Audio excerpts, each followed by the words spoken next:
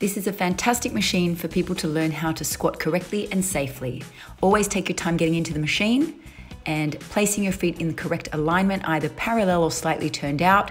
The important aspect is that the heels remain pressed into the floor or into the base of the machine, and that you push your bottom right back, aiming to get 90 degrees in the knees. So the lower you can go with good glute engagement and core activation, the better. Taking a deep breath in on the way down and out as you come up. In on the way down and out as you press up, pressing to lock the machine back in place and coming off carefully. Always take your time.